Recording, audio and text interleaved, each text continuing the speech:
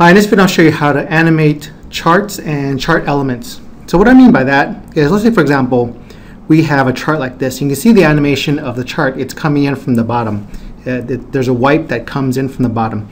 However, you can animate the individual elements of this chart. For example, in this particular chart, we're having the chart come up, the background come up first, and then the series of data, product 1 comes up, product 2 comes up, and then product 3 comes up. Now that's one way of doing it. There's another way you can also do it where we have the categories come up one at a time. So in this example here, we're going to have the categories north, south, east, west come up each individually. So these are part of the chart elements that you can actually animate separately outside of just animating the whole chart. And I'll show you how to do that. Now we're outside of the slideshow view. Let me go into a regular blank slide.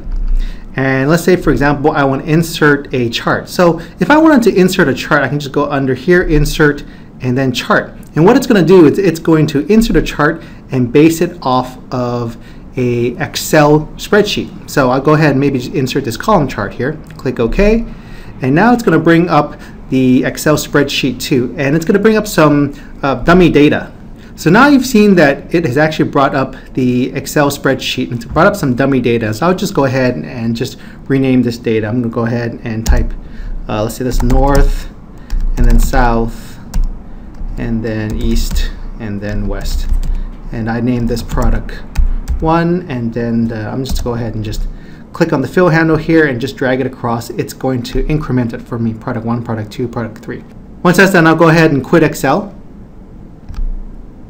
Now I have my chart here, and what I can do is I can start the animation. So I can go up, I selected the chart, I go under animations, and let's say for example I add animation. I want something to maybe I have it kind of do a little fancy. I have it float in.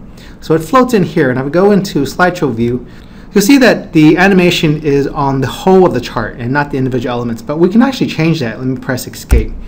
And what we can do, let me go ahead and bring up my animation pane. It makes it a little bit easier to manipulate the animation. So we have an animation pane, and you can start to change things around here.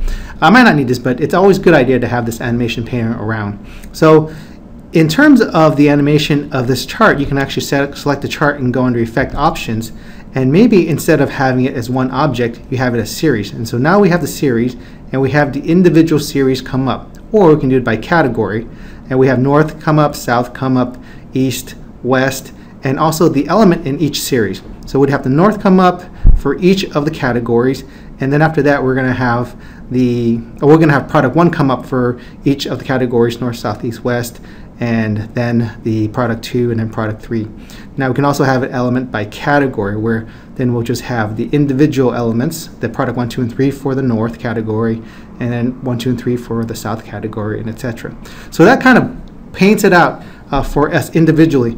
But what if we wanted to have kind of separate animations for each one? So earlier I showed where the chart came up, it kind of floated in, but then after that the individual series came out differently. So what we can do here, let me go ahead and select this one on, instead of on click, when the slide comes up it'll just automatically do it.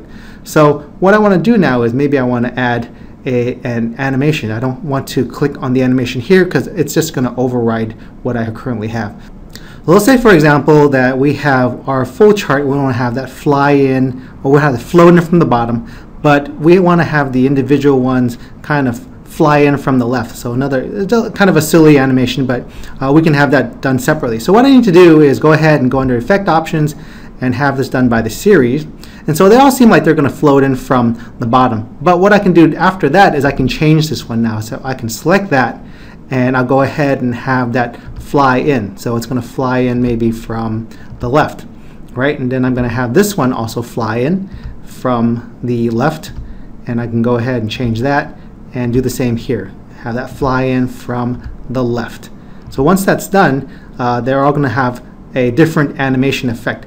And I want to have this occur after it floats in. So this is going to be after the previous, and that's going to be after the second previous. So it's going to occur right after the first series comes in, and this third series is going to occur after the third series. So you can see from the timeline here, the short little timeline here, you can see that the chart is going to float in from the bottom, and then the blue column is going to fly in from the left, then you have the red column, and then you have the green column. So let's see how this plays out. I'm going to go ahead and click on the slideshow, and you see that it comes up, it floats from the bottom, then we have our bars coming in separately. So there's the way that you can animate different elements of a chart. So instead of just animating the whole chart itself, you can animate separate elements. So if you want to give some emphasis when you're presenting on certain parts of it and kind of slowly introduce parts of the chart in, this is the way that you can do it. So I hope that helps. Thanks for watching.